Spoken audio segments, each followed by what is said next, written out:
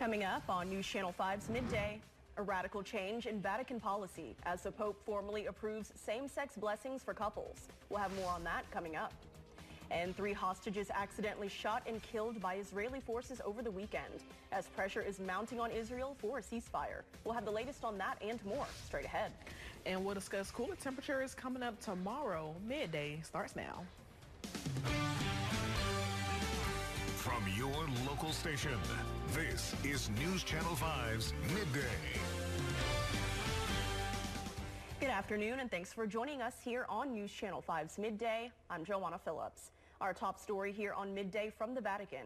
Pope Francis says Catholic priests can bless same-sex unions.